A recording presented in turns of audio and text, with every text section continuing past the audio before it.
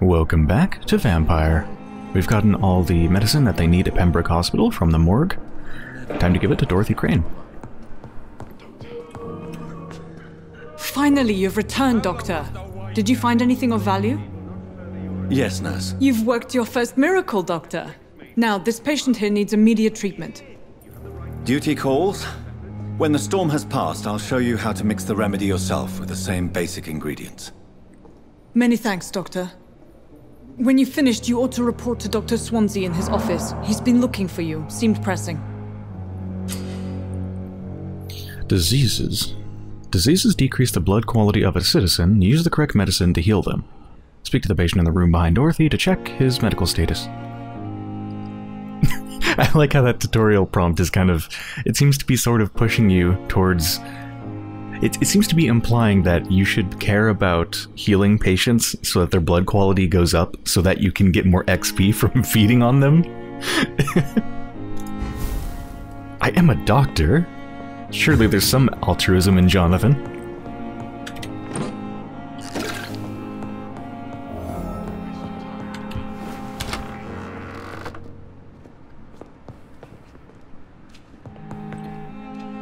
Good evening. I'm Dr. Reed. Can I help at all? No. Really?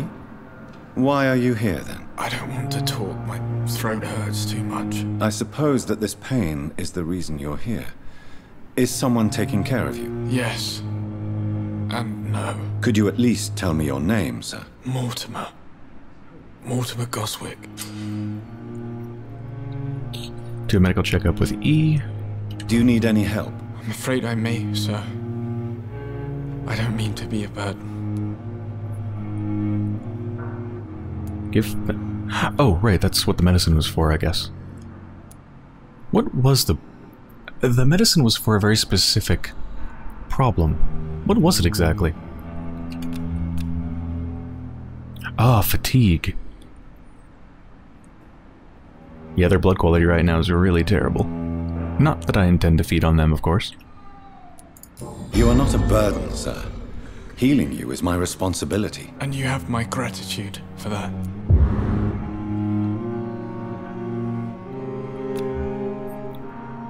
Worth a little bit more. Recovering. I guess maybe after a day or two passes, maybe they'll be worth even more XP. How painful is your throat, Mr. Goswick? So painful I'd rather not talk at all, Doctor.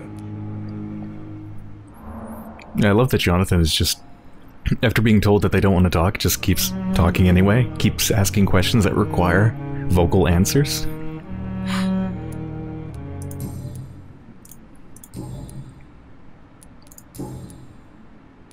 Well, let's just leave them. I'll come back later, after they've recovered. I have to go now, sir.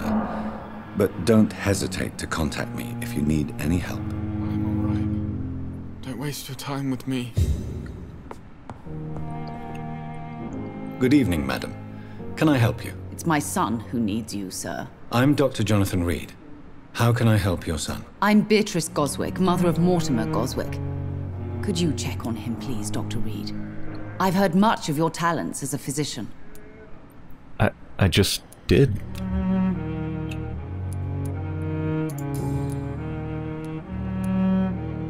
What do you think of your reception here?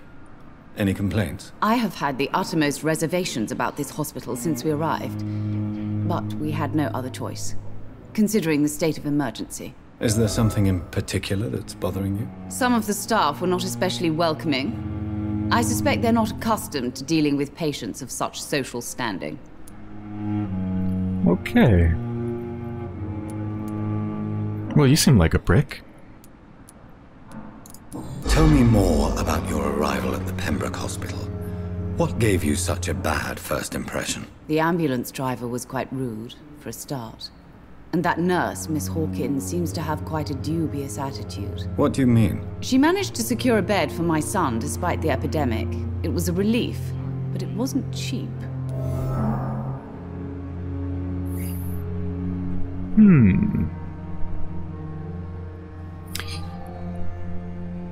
Okay, it depends what they did with the money. If they took it for themselves, then... Yeah, I mean, I guess that's probably kind of shitty. if they took it for the hospital, then, I mean, that's fine. Forcing someone who's obviously rich to pay for a place that desperately, I'm sure, needs the money to buy supplies for all the emergency cases they have to deal with. But I'll definitely have to talk with them. She charged you for a bed? Yes, and I paid without question, considering the urgency of the situation. What can you tell me about yourself, Mrs. Goswick? Not much to say. Just take care of my Mortimer and I'll cover all the expenses. That's all that matters. I'm alright. Don't waste your time with... What are you doing in your life? What are these questions? This is a strange conversation. Are you really that rich? Most of the patients here are of a more humble origin, if I may say so. Yes, thanks to my husband. May he rest in peace. I can cover any needed medical expenses. You don't say. Okay, well, the fatigue potion that I just made costs 200,000 shillings. You can pay that at the front desk. What can you tell me about... Not much. I guess I'll say, what are you doing in your life? May I ask if you have an occupation, Mrs. Goswick? I'm a teacher by profession. I teach young women who are more ambitious about their futures than their families.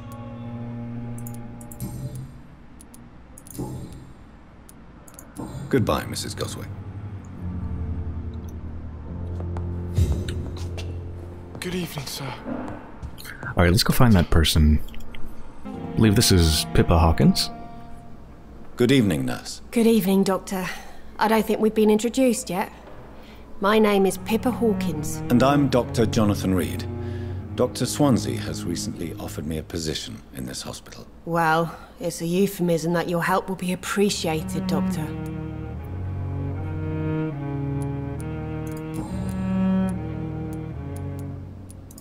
How would you describe the situation at the Pembroke Hospital? It's serious.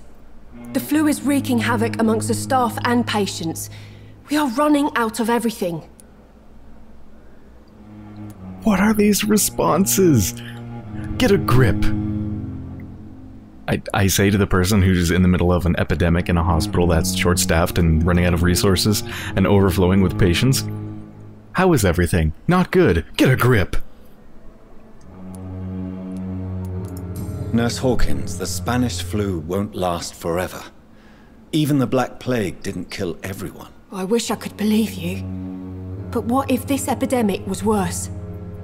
What if in the end, nobody was spared? Well, given the vampires, I have good reason to believe it's worse. How long have you been a nurse? Well, long enough to see that the epidemic is winning. And no matter how qualified you are, don't tell me you'll change that.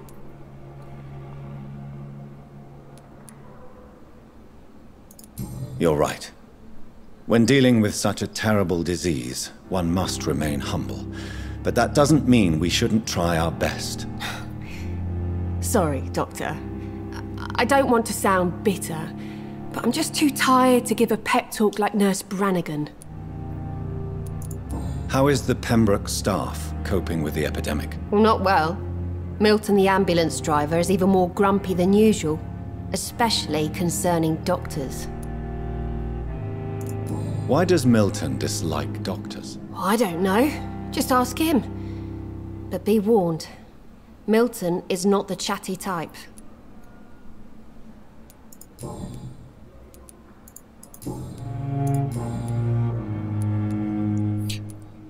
Wait, I can't actually talk to Pippa about the charging thing? Huh. That would explain why I couldn't find it in quests, or in fact anywhere. Goodbye, Nurse Hawkins. Odd. Pretty sure that was the person. Anyway, let's go meet Edgar Swansea up in their office. I believe they're on floor 2, right? I remember I knocked on their door once. I think it's right here. Please, Jonathan, come in. Fascinating, is it not? In the last decade, so many mysteries have been brought to light with our microscopes. The human body, biology's penultimate frontier. The more we explore its boundaries, the less we're able to trace a clear line between life and death. You, my friend, have a foot in both countries. The view must be vertiginous. It's at least as vertiginous as chatting about vampires with you, I would say. This must be all so new to you. This area of town, the hospital, a brand new life. How stimulating it must be. I wish I could share your enthusiasm, Dr. Swansea, but my condition defies scientific categorization. Undead? Unalive? Immortality defies logic. I cannot express my thrill at this serendipitous turn of events. The world's most eminent specialist in blood transfusions, a vampire. One might say a gift from heaven.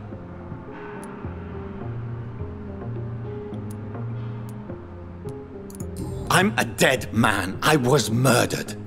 Now I'm a murderer. Tell me how this is a gift. Forgive me. I've been an admirer of your work for a long time, and now you are so much more than a brilliant physician. And please, call me Edgar.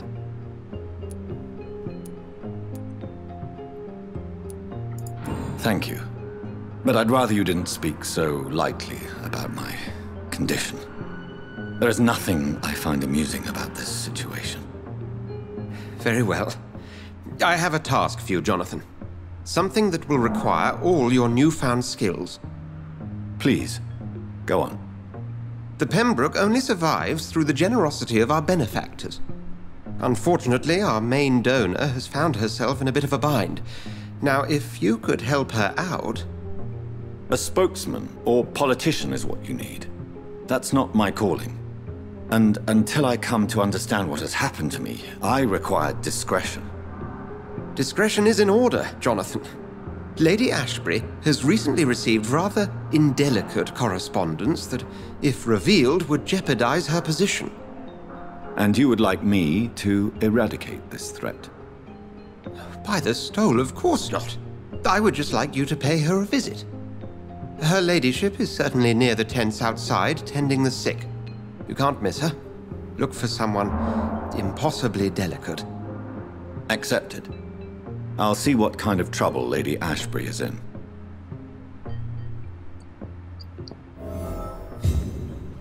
Yeah, I thought at first Swansea was going to ask me to use my vampire powers to, like, teleport in and steal some mail, you know, get rid of some evidence or something. Doesn't sound quite that bad yet, but we don't really know what we're getting ourselves into until we go speak with them. Okay, we still need to bring back Milton Brooks' wallet. Let's go speak with them. I have some good news, Milton. What? The epidemic's over? I retrieved your wallet, with all the money and a certain picture. Well, yeah, Pippa Hawkins is my girl. So what? Is it the difference of skin colour that bothers you? Not at all, Milton. Good. Please, take this money anyway, to remind you to keep your mouth shut. Not everybody's as broad-minded as you, Dr. Reed. Thanks? See if there's any new questions that have opened up. What's going on between you and Nurse Hawkins? So aggressive. Pippa's tired. Tired of all this shit. Tired of all those corpses piling up. She's as depressed as I am. During the war, I witnessed a few couples just like you come together in difficult circumstances. It can be very damaging. Maybe you're right. But we support each other. And that's all that matters.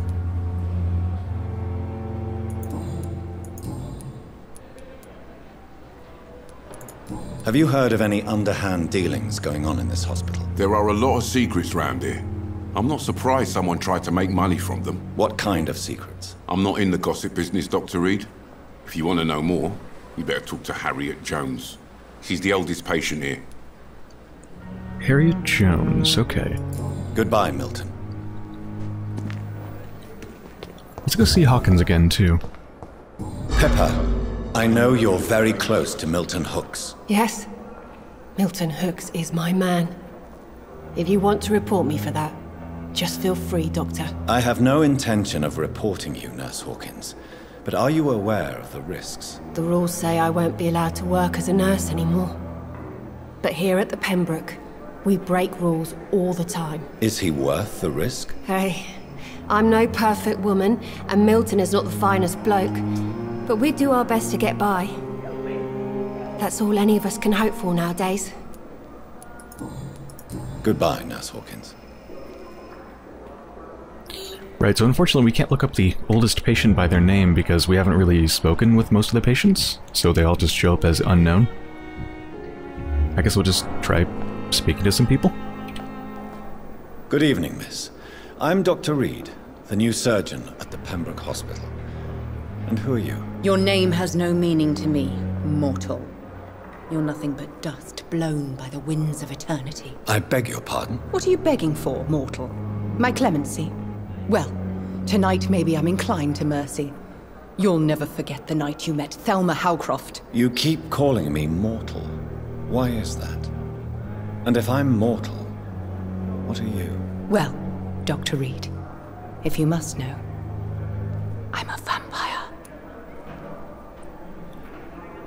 It's rather ironic, because I'm actually not mortal. 99.9% of people you say that to, it'd be true. I wonder if they're actually a vampire. Probably not. And why do you believe you're a vampire? I don't need to believe anything. It is what I am. It is what I feel within this hollow shell of flesh. Please, describe to me how you feel. What is it like to be a vampire? I can hear my body crumble from the inside as my flesh cracks and fades. I sense the last pulse of postulant blood within my drying veins. I need new blood.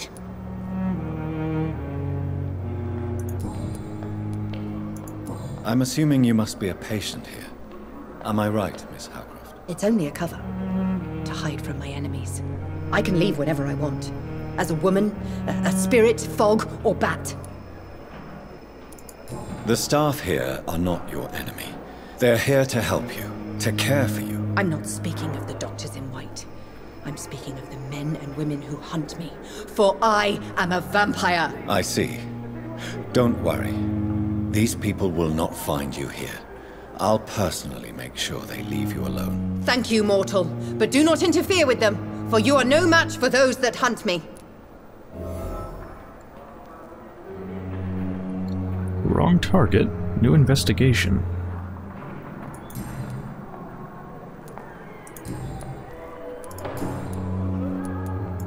Who are you really, Miss Howcroft? I mean, apart from being a vampire. Is that not enough for you, puny mortal? What do you require?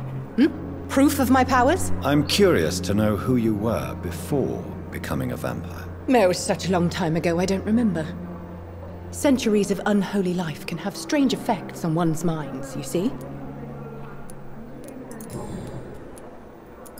Have you heard of any blackmailing going on within these walls? I have no time for mortal games. My secrets are beyond their comprehension, Dr. Reed. I'll leave you, Mistress of the Dark, to your nocturnal activities. Who's that? They're inside. That might be them. They look pretty old.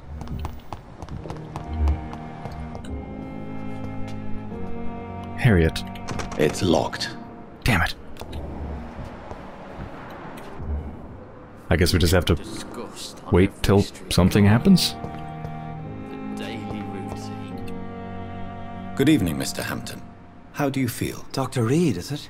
Oh, sir, I must apologize for my behavior. What do you mean? I was not myself in the factory. Fear and exhaustion made me say awful things to you, I'm afraid. You remained perfectly nice and polite. A little delirious, perhaps. But who wouldn't be after enduring an abduction? Thank you, Doctor. That's a relief. Now all I need to do is rest and return to my flock.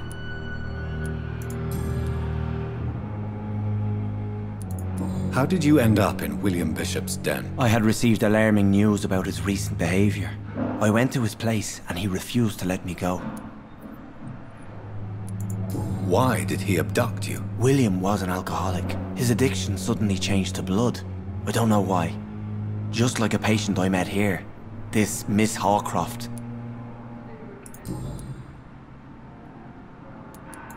Do you know Tom Watts, the bartender from the Turtle? I met him before I found you in the canning factory. Tom? Yes, of course. Always the helping hand, good old Tom. Without men like him, corruption and despair would have wiped out the East End long ago. Who should I avoid in this part of town, then? Any particularly evil figures? Not really. Most men and women are just doing their best. And it's not my habit to speak ill of people I know, Doctor. People are still in despair. How could it be otherwise? The authorities have left us all to rot in this contagious nightmare. No drugs, no advice, nothing. It's a damn shame. What is the general situation in the East End docks? The situation has always been tough, with a lot of tensions between the gangs and the dockers' trade union. The Wet Boot Boys are very nervous since they lost their leader. Who leads the gang now? Since Clay Cox went missing, it's his wife Edwina who runs the show, with the assistance of her minion, Booth Digby. Has the gang been threatening you? Ah, no. I've had this nickname for so long, you know, the sad saint of the East End. No one dares to bug a saint, not even criminals.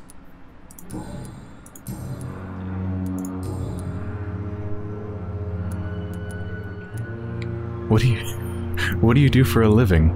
They're a priest?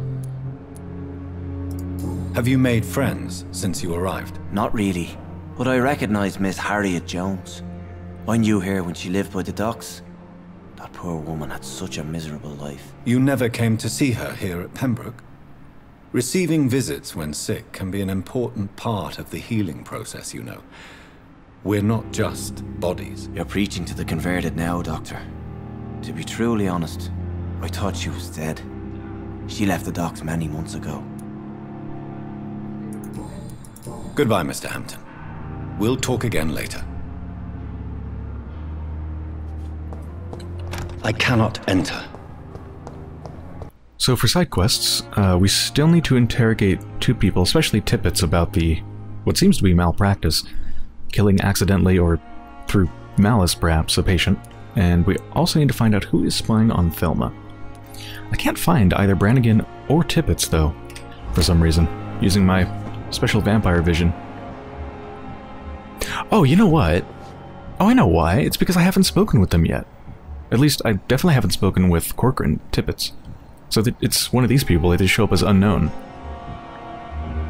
Okay. Well, that explains some things, but while we're out here, why don't we go speak with that Lady Ashbury? The flu took my dear wife, Emily. I take comfort knowing we'll soon be together again. Mr. Rainfield, that's no way to talk. You're in good hands here, and we'll be up again soon enough.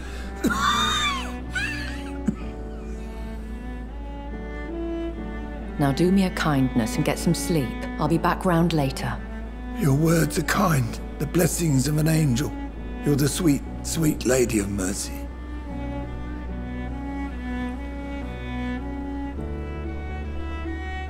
Good evening, Dr. Reed. It's a pleasure to see you again. You seem surprised.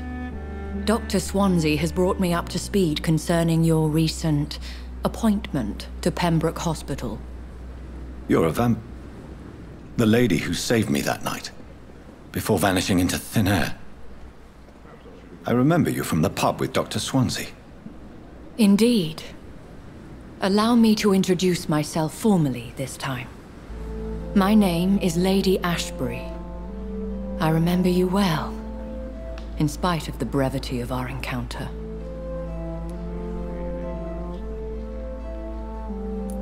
Apologies. You've taken me by surprise. I'm very happy to see you. The pleasure is mine, Doctor. I hope you're more disposed to answer my questions now. You must have countless questions, but our rather urgent matter first. Swansea has explained. My cover if you prefer, has been compromised.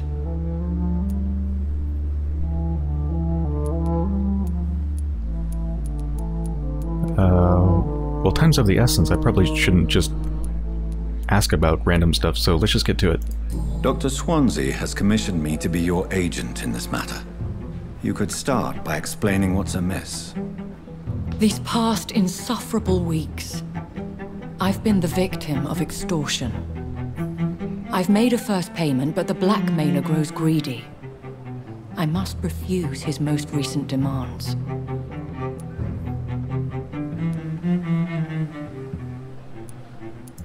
Please continue. Every detail is essential. I'm your man. My embarrassment in this matter is eclipsed only by my shame at having put the hospital at risk. The threat from our anonymous scoundrel is clear. A list of dates. My visits coinciding with the dates of suspicious patient deaths due to massive blood loss. Is it true? Now aren't you the blunt one?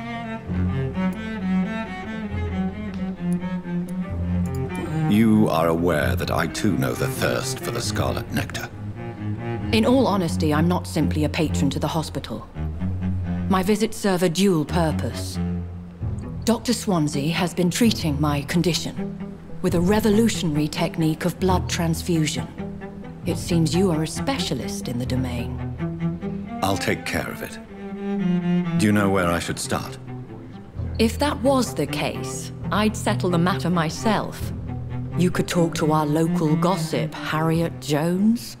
Not a pin drops here without her hearing about it. I'll meet that woman now. My life, as others know, is in your hands, Dr. Reed. I'm sure of your discretion, but I do fear your powers of persuasion will be put to the test. When this is resolved, I'll be your obligé. I'll answer all questions in regards of your condition.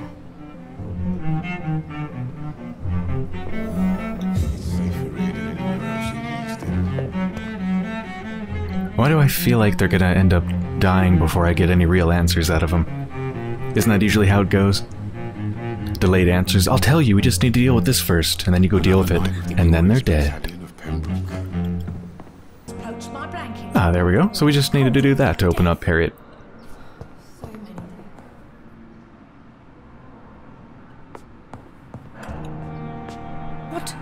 What is this? Who are you? Get out of my room. There's no need for alarm, madam. I'm Dr. Reed, the new surgeon. Preposterous. Dr. Reed, you say? I don't want some bumbling intern. Where's Dr. Swansea? Can you just say shut up? Dr. Swansea is quite busy, and I need you to help me get acclimated. I have many questions.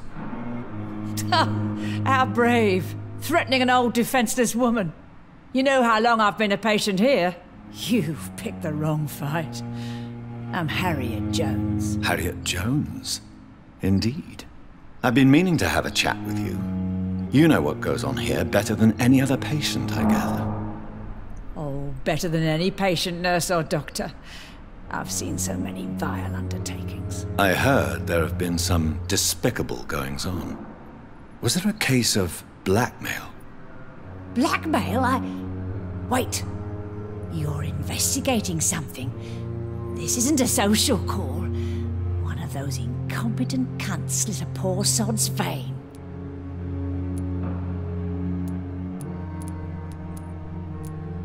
Do you know something about tippets? I assure you, madam, this is not an investigation into a possible medical error. Debauchery, then? Nurses Crane, Hawkins, Brannigans, whores, all of them. They can't keep their legs shut. I've seen them scratching slutty sores. Really? Well, if you have irrefutable proof, I'll not have the staff behaving in such a manner here. This is your business, Doctor, not mine. But I swear one of the nurses is cavorting with some man on hospital hours. Thank you for your time, Miss Jones. You've given me something to go on. See you on the next round. Have they? Have they given me anything to go on? I need to speak with Pippa, Dorothy, and Gwyneth. About what exactly? Whether they've been cavorting on hospital hours? What? Oh, I just need to speak with them to try to identify the blackmailer. So I guess they're all possible suspects? I don't really get the connection between that conversation and investigating them. I'm not seeing the A to B connection there. But I'll take it. Royal Garden Theatre. Clyde Fitch presents Doris Fletcher, Sappho. Sounds good.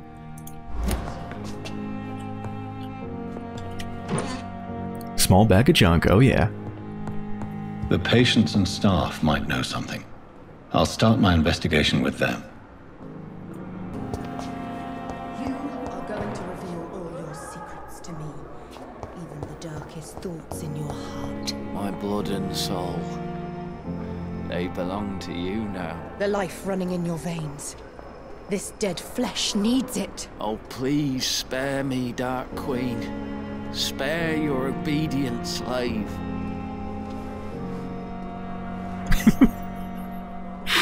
A little bit of roleplay. Alright, well, I think that's a pretty good place to end this episode. As we watch... Who are you? Oh, that's Corcoran Tippets. I need to speak with you. Yeah, I was just watching them walk endlessly into the wood. Anyway, I think it's a pretty good place to end it. I find it interesting how much talking there is in this game. I don't know if there's going to be... you know, I don't know if it'll be more combat-focused at some point, but it definitely seems like Dontnod is trying to play to their strengths. Even though it is a bit of an action-adventure, they seem to be leaning pretty heavily on the adventure parts. I mean, there's a lot of people to talk to, there are long conversations. I just spent like an entire 30-plus minute episode doing quests that were just talking to people in and around the hospital. So they're definitely leaning hard on the story and character aspects, which I'm totally okay with. I mean, I love it. Alright, I'll be back soon.